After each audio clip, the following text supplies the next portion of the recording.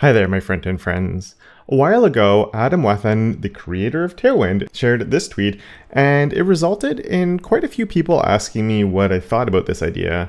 And then Theo made a video looking at why he thinks it's actually a really good idea, and you can watch that video. I've linked it down in the description. He does a nice job of explaining why he thinks it's actually a better behavior. And that video actually got a whole bunch of people asking me about it, especially on my Discord community where we had a bit of a discussion about it. And then Theo put out one more tweet about it that this time got quite a bit of attention, at least with people pointing it in my direction and asking me what I thought about it and whether I think that it actually is a reason why CSS is bad. And clearly I don't, but I do understand why people get frustrated with it. This is clearly a behavior that annoys a lot of people, like Theo, who's clearly frustrated by what's going on. And I know he isn't alone. And if you know me, then you know I'm all about helping people fall in love with CSS. So when people get frustrated with it, that makes me a little bit sad. So this is going to be a little bit less of my opinion on whether or not I think you should do the min width 0 on your universal selector or not, though I will share what I think about that. But it's going to be more of a deep dive into how the Flex algorithm actually works and why, that potentially fixes some things, but the other side effects of it as well. And so while this is not great for the YouTube algorithm, if you're the type of person who just likes to throw a display flex on things and be happy that it works and then move on from there, this video is definitely not for you, because we're really going to be deep diving how Flexbox works and why it works the way it does. And then we can be less mad at CSS. And if by the end of this video, if only one person is like, oh yeah, I get it now, after watching this, then I'll definitely feel like it is mission accomplished. And I'm really sorry for the long intro, but with all of that out of the way, let's dive into some actual code here. And take a look. We're going to start with this form example that's right here, just because it's what Theo looked at, because this is often, these inputs are where the issues, people find these issues to start with. It definitely is one of the weird things with inputs or problematic areas, I guess. So just really fast, I have these form groups set up. So my form group there that has a label and an input, and I have a display flex with a gap on there. So they go next to one another. Nice and simple. The only issue is we can overflow my form. And that's weird because we're using flex, and the default for flex is to shrink things, and they're not shrinking. That's crappy. And it's 100% frustrating. I'll agree. But let's see why this is actually happening.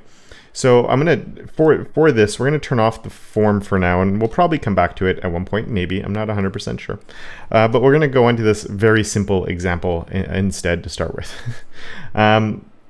So this example, we have a green box. That's my div there. And then we have these two paragraphs in there. And for now, actually, let's turn that off. But I have a display of flex coming on here. And what I want to do is look at how display flex is actually working. So to do that, I am in Firefox now, because as much as I like Chrome's dev tools, they've come a long way for CSS stuff. There's a few things that are still in Firefox that aren't anywhere else yet. And what's happening here in the dev tools is it shows us what's happening. It's in the layout tab. It's right here. It's fantastic. And it shows us we have a content size. We have the flex shrink on here. And it explains everything that's going on. And basically, when we do a display flex, Flexbox is happy to let elements just do their own thing. They're just going to have their content, they shrink down basically to the size of the content that's inside of them. And that's really important. We're going to come back to that. But it matches the size of the content itself. It's sort of like if you do a display fixed or absolute, that same behavior happens. So they, instead of being, before, if we don't have a display flex, of course, they're block elements. So they just take up all the available space. And as soon as we do the display flex, they shrink down to the size of the content in them. And then as the viewport gets smaller, or the space for them to live in gets smaller, they'll wrap and they'll sort of continue shrinking because we have a flex shrink. But how does it figure out how to shrink the items? Because this first one here, this paragraph there, is currently shrinking by 31.4 pixels. And the second paragraph here is shrinking by 90 pixels. So how is it figuring that out?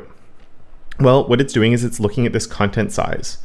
Content size is, as I said, let's bring this bigger again. The content size is how long the content is in there if the content is taking up as much space as it can.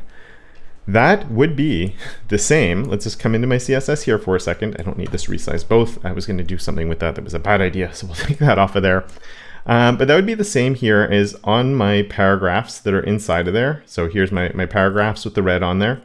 On these paragraphs that are inside of there, we could do a width of max content. And if I say width max content, and let's take off my display flex,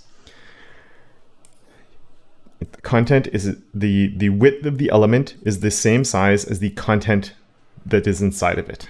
And this is a huge part into how Flex is working. And obviously this isn't addressing the shrink issue that we're having, but we're going to get back around to that in a bit. But this is, Flexbox is going, okay, this is how big this content is, and this is how big this content is. So it's effectively figuring this out behind the scenes, what the width max content would be, or the intrinsic max size of the content itself. And then if there's, and it's going to make it go to that size if there's enough room. But if there's not enough room, it's going to start shrinking things. And it's looking at what's the ratio between those two elements? Because that first paragraph, the content size was 165. The second paragraph had the content size of, I made this too small, so we're in there we go. I was in the mobile view there for CodePen. But we have the 475 and we have the 165. And it wants to keep that ratio between the two elements as they're shrinking down. And, you know, it's not quite 4 to 1. Obviously, maybe it's like closer to 3 to 1 or whatever. I'm bad at math, doesn't matter. Say it's 3 to 1. It wants to keep that 3 to 1 ratio as the space is reducing here. So they're shrinking at the same rate, but sort of keeping the same ratio between the content. Where things get a bit more interesting though is if I continue shrinking this, and continue shrinking it, at one point, we're getting some overflow on this one. And that's because this one here has the really long word in it. Great name, right, Kevin? But you'll notice when that happens, and actually probably happening on both of these, this one actually happened earlier, where it hit this, see there's like a lock here, and it's saying we're not shrinking down below that size. That's the smallest this can get. I never set a min size on it, but every element has an intrinsic minimum size. And this is very important to how Flexbox works as well, because it will not shrink smaller than that intrinsic minimum size. And that's because it doesn't want the element to be smaller than the content that is inside of that element, because then weird stuff happens.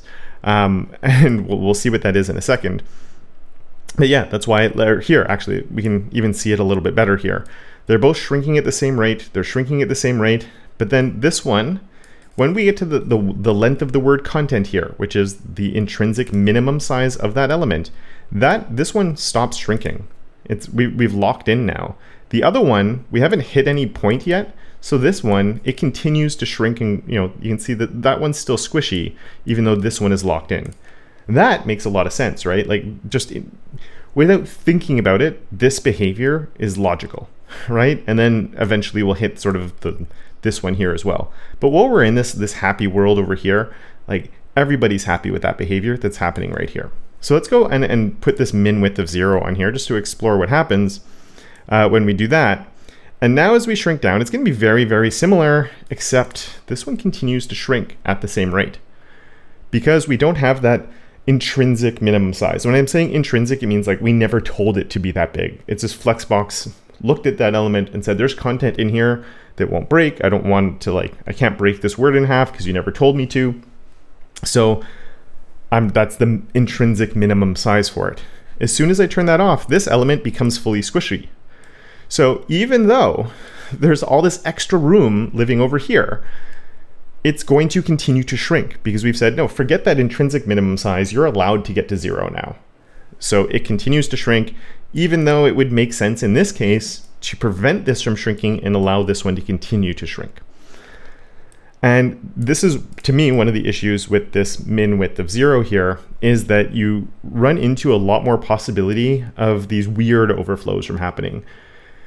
Because usually the text in a paragraph can't overflow outside of the paragraph itself. You can have elements overflowing in CSS, right? That's normal. we're causing that. If we get small enough here, or actually it won't happen now with this min width 0, but it's very normal in CSS to, if you muck things up and do something wrong, that things will overflow to their parent. It's annoying, potentially, but a big part of that is just what the web is based on, with the idea that we'd rather have overflows than like clipped content and other things like that. You have to scroll to see the content is better than just hiding content. At least that's how the web has always been looked at and always been built on. If you disagree with that, it's a fundamentally different argument. But it's just from day one, basically what the web has been built on is that you don't want to lose any information.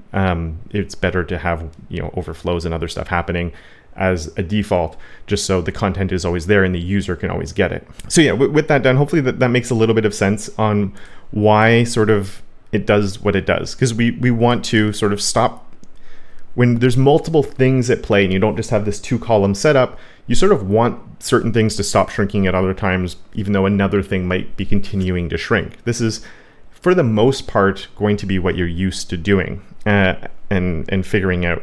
And it's because, and you can even see the intrinsic min size. I did a max size before, but let's turn off this display flex again and go on those paragraphs. In my example, it was right here. We can say it has a width of min content as well. And you can see what the intrinsic minimum size, I turned off the display flex on the wrong thing.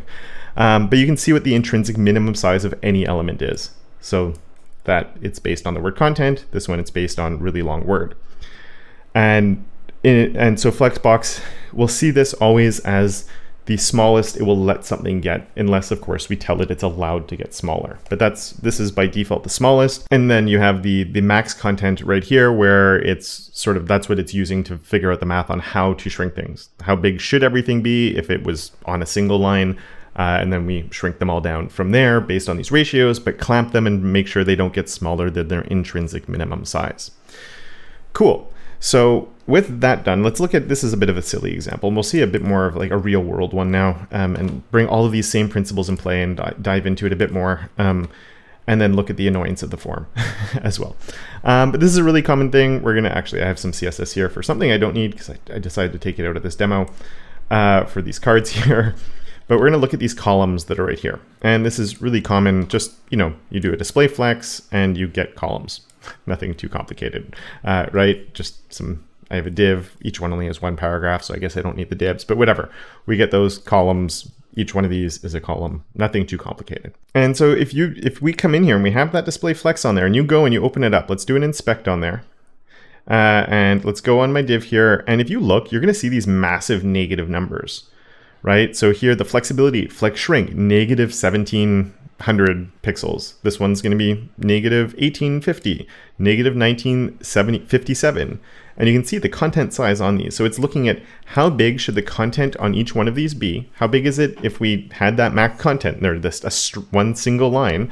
And you can actually see this. Let's even look at this. If we come on to here, not my example, sorry, columns, everything in here, I have let's just do a flex shrink of 0. So we're going to turn off shrinking, and each one of those elements now is this super long string that just shoots across the page. So it's looking at the content size, but then it's going and looking at this parent here. And so that parent that's right here, it has a size of, if we go down, 823 pixels.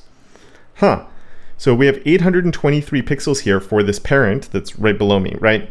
And then we have these giant things here. So Flexbox is going, okay, we're going to figure out how small we need to make each one of these, because clearly they don't fit. We're overflowing. Shrink is allowed. So, well, now shrink is allowed. That's the default. Everything shrinks down. And it wants to keep that same ratio of what the content was. So this was 21, this was 19, and this is 22. So, they're not all exactly the same size. So a lot of the time, if you do a display flex, the 3 children that are in there, there's often very small differences in how big they actually are. Sometimes there can actually be very big differences because it's based on keeping those same ratios that they were before. And we're not gonna dive into the math. I've done this before in previous videos, but you can add up all those numbers, figure out like the percentage of each one, and then it's just gonna keep those percentages as everything shrinks down. Except this middle one, because we have that really long word that's in here, is hitting that. You can see the lock is on that one, where it's not on these two. These can continue to shrink as this space gets smaller. But because we have that long word in here, we've sort of hit that intrinsic minimum size for this middle column. Once again, we could come in here and get rid of that. We can say min width 0, and now there's no more lock. They're all shrinking down. They're all keeping that ratio that you wanted them to keep. You feel like it's potentially working better.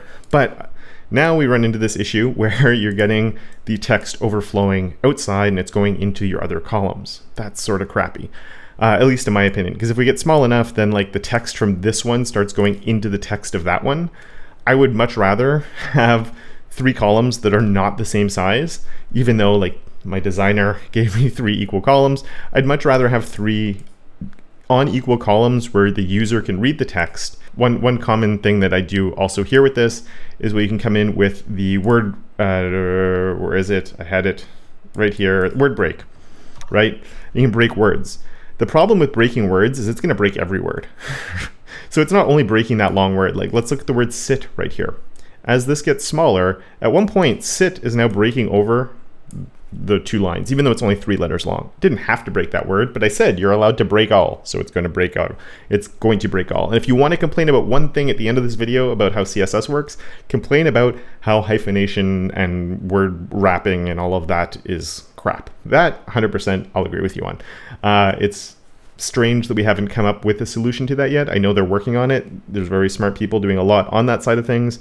But the current state of it is frustrating, and I'm sure there's German listeners that are even more frustrated with it than I am, because there's some long words in German that we don't have to deal with in English. So the word break all to me is not really a solution. I find it's more problematic than other things. It's one of those things you can use in very specific situations, and of course there's manual ways of fixing a lot of these things too, but nobody wants to manually try and fix these because that's a nightmare. And obviously not very realistic in a lot of different situations. Now, you might be going, one or the other isn't really the best or worst situation, right? Like, you don't like this one, you don't like the other one.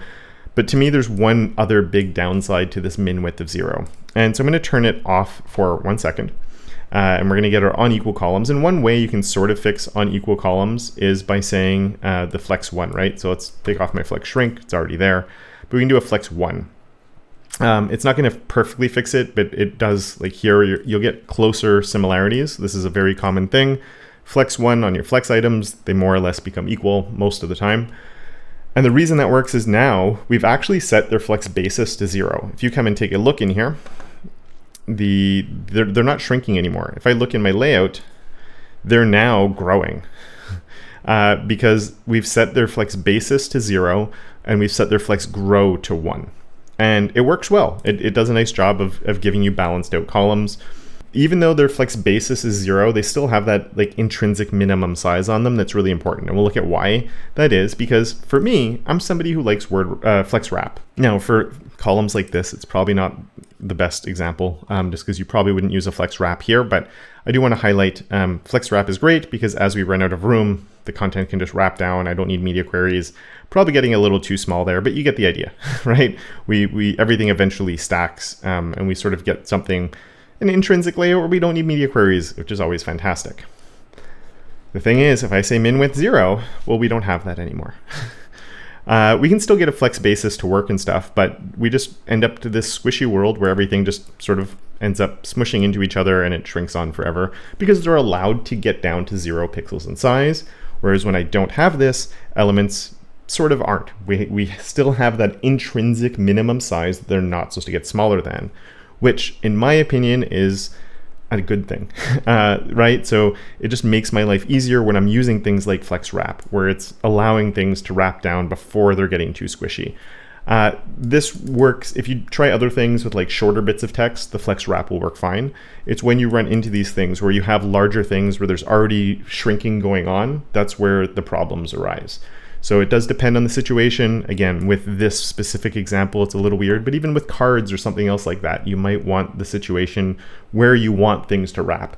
And as long as you have a bit of content in those things that are wrapping, you're opening up this door where they're not going to wrap because they're never hitting the point where they need to wrap because they're allowed to get down to 0.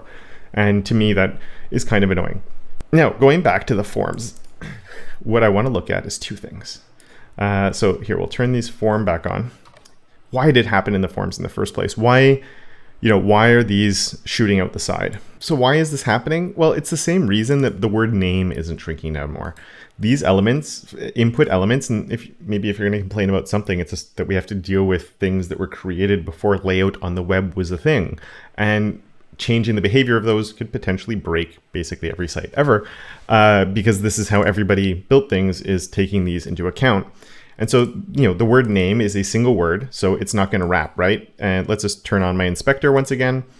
And let's look on there. We'll turn on the flex there. And like, this is the size, the smallest that this can get without, we don't have word break on. So that's the smallest it will get. Let's just even come in here and let's do name, let's say your name. because that will change things.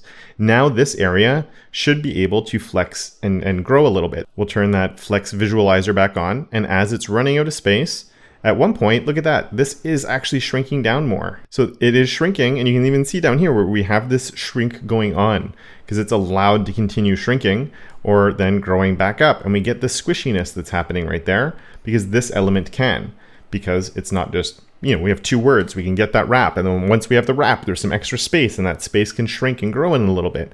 Whereas when it's only the word name, that can't happen because it has an intrinsic minimum size. And this is just what inputs have. They have an intrinsic minimum size where they're not going to shrink smaller than that because that's how the web was built from the really old days. And it's sort of, you know, you're almost treating this like it's a single element or word or whatever you want. This is the content itself. And especially because it's a replaced element, it's kind of, or is it a replaced element? Sort of is, whatever. It's a self-closing. There's no content inside of this anyway, right? It's the element is the element. Whereas most elements, you actually put content in there. So the browser has to render something to appear in this space that has to sort of have a defined size for it to work. And because of that, Flexbox treats that as the intrinsic minimum size. And sadly, that means it will overflow. So maybe one potential solution is, instead of, you know, just blanket stating this as one of those things where you run into these situations, use it where you need to. So you could say form star, and then it's only going to do it in these, you know, in my form, and then my form works the way I wanted it to, except then we still get this, which is kind of awkward, right? Maybe you're even just saying this is on your inputs and your text areas too, right? Text area. So that way these can stay the right size and those won't shrink down, but then the elements that you want can actually shrink down. And we just be a little bit more targeted with how we're doing it instead of blanket stating it everywhere. I think then you know, it fixes things. Maybe this is something you throw into your reset instead, because it gets the behavior that you want it to, where it's targeting those problematic things. It's a little bit like we often have in our resets. We do like image and SVG and your video and your picture, and we, you know, select things that sometimes overflow, and we just do a max width 100% on there, and there's no problem with that. We're not targeting everything, because when we target everything, there's sometimes unintended consequences. But when we find areas where we are running into issues and there's these weird problems that crop up that seem weird, and they are kind of weird for sure, but I wouldn't say it's CSS's fault that these happen.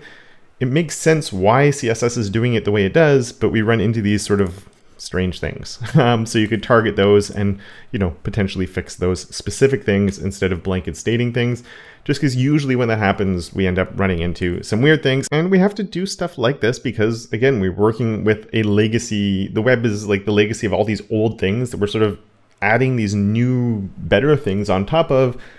But we need to make those work with the old things the way they've always worked. Because if we change how those other things work, then it just introduces potential problems. And then if we tried to change it now, it would introduce even more problems, because so many people have worked with how they work now that it becomes definitely a little bit messy, a little bit frustrating. But that's why I think really understanding why they work the way they do, and then sort of, okay, in this situation, this is the solution I'm going to have. It sucks that we have to remember that, but that's the same for basically anything we do in life, I think, is learning how something works and then learning about the exceptions and the other parts of it. And just, you know, the more you do it, the better you get at it, the more you know about these little issues that come up, the easier it is to find the issues that come up and find ways of fixing them. So whether or not I change your mind, I really don't care. If you want to do this and it works for you, it's totally up to you, right? Throw it around if you want.